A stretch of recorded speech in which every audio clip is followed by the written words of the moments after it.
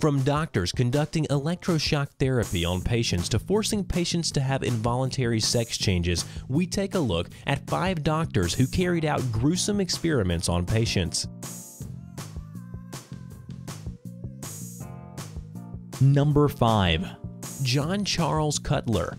John Charles Cutler was a senior physician at the United States Public Health Service and was in charge of leading the Guatemala syphilis experiments. Only discovered in 2005, these experiments involved deliberately infecting prisoners, soldiers, and mental patients with sexually transmitted diseases without their knowledge or consent. The doctors would then test the use of penicillin in treating the diseases. The U.S. also hid the details of the human experimentation from the Guatemalan government, concealing the fact that more than 1,000 patients were infected and that many did not receive adequate medical attention. Number 4. Aubrey Levin. Under the direction of Aubrey Levin, the Aversion Project was an apartheid government program that ran in South Africa during the 1970s.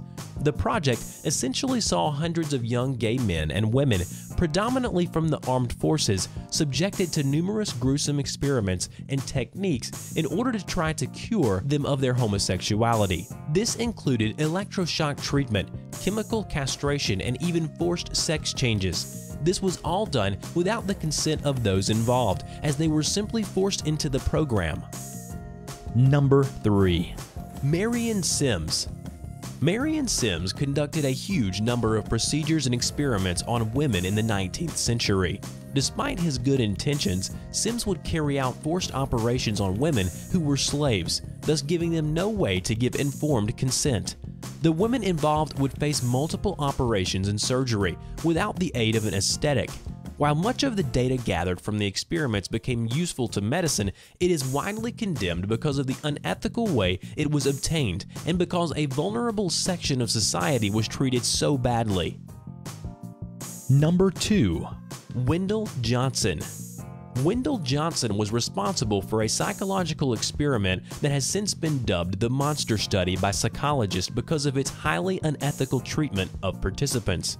With the help of his graduate student, Mary Tudor, Wendell chose orphans from an Ohio orphanage and subjected them to various treatments in an attempt to prove his theory that stuttering was a learned behavior.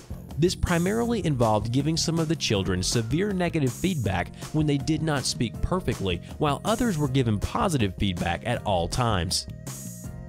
Number 1. Albert Kligman. Over the course of several months between 1965 and 1966, Albert Kligman carried out a number of forced procedures of prisoners in partnership with the U.S. Army and some pharmaceutical companies. Kligman's experiments involved injecting 75 different prisoners with varying doses of Agent Orange, a herbicide that the U.S. military wanted to use in warfare, to test the effects it would have on humans. The caused chronic skin conditions for the prisoners, many of which continued to experience problems for long periods after the experiment had ended. The symptoms included cysts, pustules, and large sores appearing on the body.